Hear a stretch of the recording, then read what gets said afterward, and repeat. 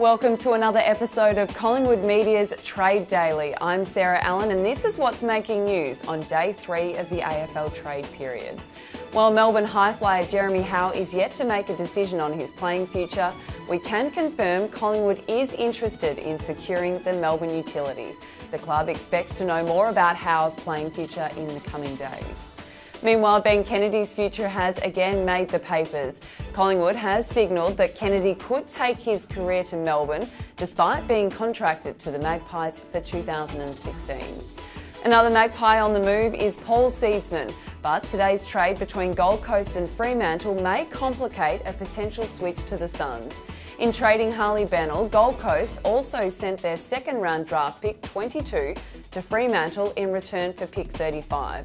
Sydney, North Melbourne and Gold Coast, the three clubs seem to have shown interest in Seedsman, now hold 3 consecutive draft picks from 33 to 35 respectively.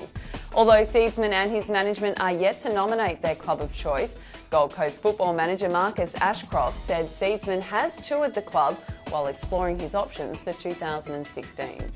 And finally, as we sign off on another day at the trade table, the club continues talks with GWS regarding Adam Treloar. We'll bring you any news as that story develops.